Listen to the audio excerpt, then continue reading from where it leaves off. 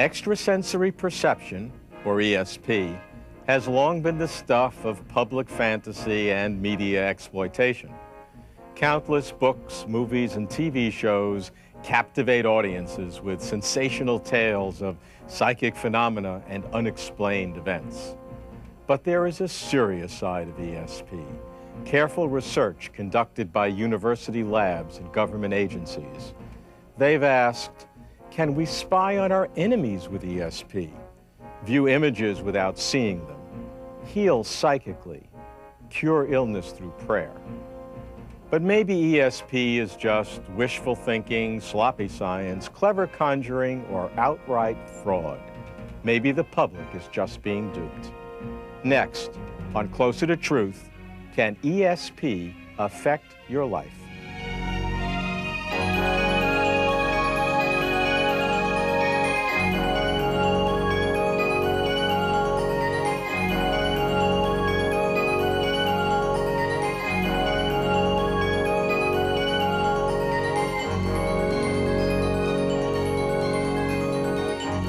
Welcome to Closer to Truth.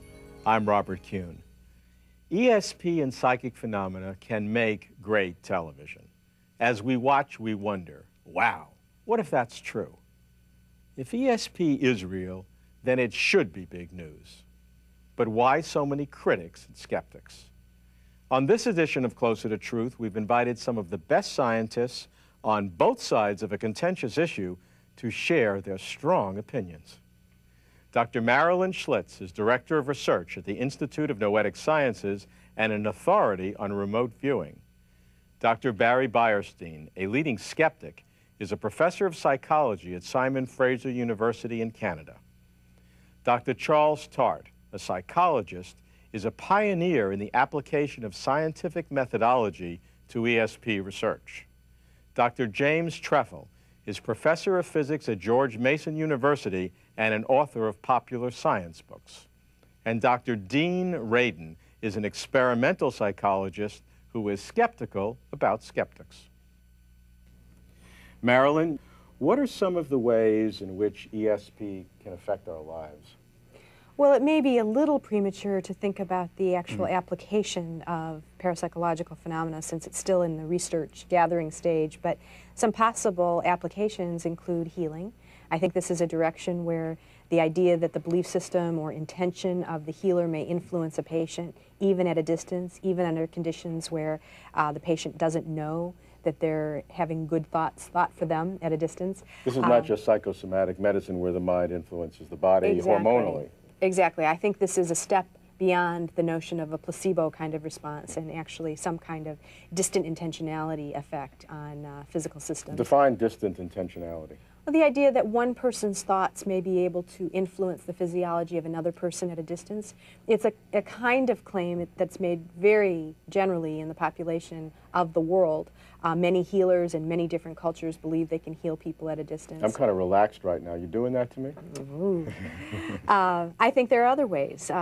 Crime detection, certainly psychics are brought in on a regular basis in many police departments. I think that many detectives will tell you that they will try anything to solve a case, and sometimes a psychic can give them the added edge that will help them to come up with a novel explanation, and frequently to solve a crime. There are a variety of directions. Barry, as a skeptic, don't you think that the only way ESP affects our lives is by wasting our time and taking our money? Well, first of all, we have to establish whether there's ESP or not, and you know, I don't put the experimental parapsychologists who are looking for this in the same category as the psychics who pester police departments, and I think do pester them and waste their time. And I have some personal knowledge of this in a particular case, and I've read others, and I think it probably is the case that there are more noise in the system, really, as far as the police are concerned. But the real question I guess we should get to is if ESP exists. I think the experimental parapsychologists think it's a tiny, tiny effect and probably doesn't scale up into the real world. But if there is a tiny effect, doesn't that significantly change our worldview? Absolutely. If it's there and it cannot be explained by prosaic means, well then it does change our worldview in significant ways. And that's why you know, we say as skeptics, extraordinary claims demand extraordinary evidence, that it is such a fundamental change in the worldview of the scientific worldview that we have to make sure all the dots are on the I's and all the crosses are on the T's before we make that leap. Charles, you're one of the leaders in the field. Do you believe that everyone has these abilities, and can we develop them? Well, if I say everyone has it, that is a matter of belief, because of course everyone hasn't been tested. But I see no reason not to assume it's a fundamental human talent, but it does need to develop. As Barry mentioned a moment ago, if we have it, it's usually a very small-scale phenomena. That's why I wrote a book called Learning to Use ESP. But can you learn? Can you show developmental increase of ability over time with any kind of training? My best guess is that we can, but there hasn't been enough research to show that. But that really is our fundamental need, to get this ESP ability up to where you can demonstrably use it at will. But do you have experiments where you have an increasing level of performance? Yes. Jim, in your many books, such as The Edge of the Unknown and Are We Unique, you scan the frontiers of science. Mm-hmm. Do you see ESP on the frontiers? Well, not really. I see it as a something that's been around. If the effects are there, as everyone has said, they're very small. They haven't been demonstrated, I think, to the satisfaction of the mainstream scientific community. And my best guess is that probably things aren't going to change, that that'll stay there. Dean? I wonder if I could just address this question, because several people have mentioned the small effect size.